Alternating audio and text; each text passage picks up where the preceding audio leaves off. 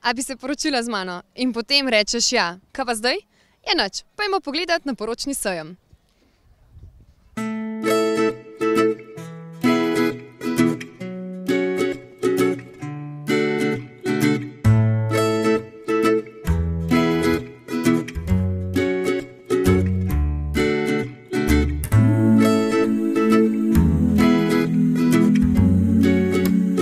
Če sta se odločila za ta odgovoren in pomemben korak v vajinem življenju, pomeni, da spoznavata barve, jezike in oblike ljubezni.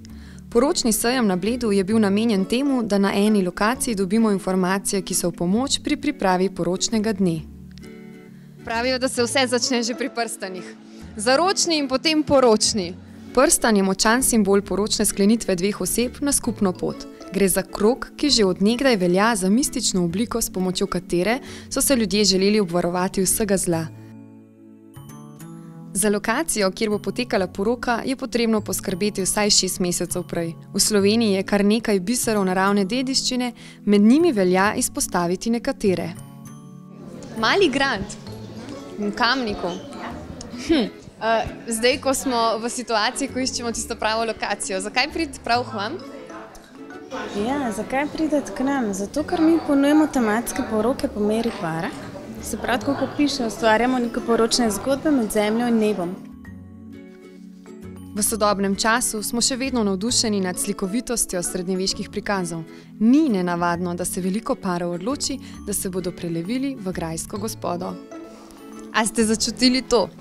Toplina po blejskem gradu. Dober dan.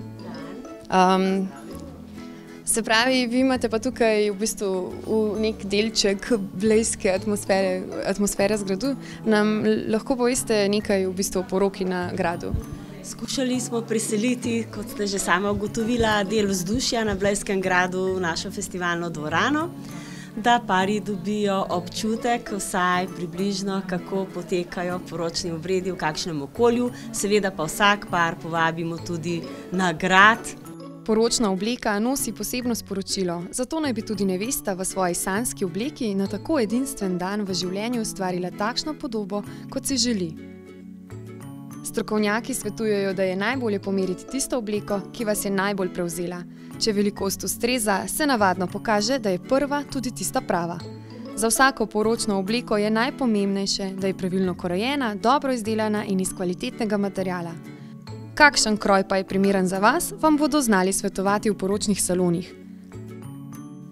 Tudi ženinova obleka je pomembna. Srajce naj se skladajo z barvo obleke, če pa se želite ogniti vročini, zakaj ne bi izbrali telovnika, ki ga uskladite z detajli.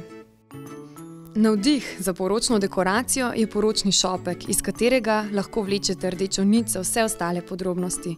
Ne pozabite, šopek mora biti pravilne oblike, kvalitetne izdelave in ne pretežak, saj ne sme predstavljati ovire, pač pa piko na i. Vse pa naj bi bilo po okusu posameznice in v skladu z njeno podobo. Drobne skrivnosti, kako s poudarki doseči želene učinke in uporabo pravih ličil, ki kože ne dražijo in utrujajo, sta dva med številnimi razlogi, zakaj se splača svoj obraz zaupati profesionalnemu vizažistu in svoje lase frizerju. Ja, make-up je v bistvu ena izmed najbolj pomembnejših stvari na poroki. Se pravi, takrat so vsi pogledi v nevesto usmerjeni. Fotografiranje in snemanje poročnega dne omogoča tudi kasnejše obujanje spominov in pozitivnih čustev. Vedno več je tudi pristopov, kako se lotijo fotografi in snemalci reportaže vašega posebnega dne. Ustvarimo vedno 2 videa. Eden, ki je narejen v stilu najboljših svetovnih glasbenih videospotov.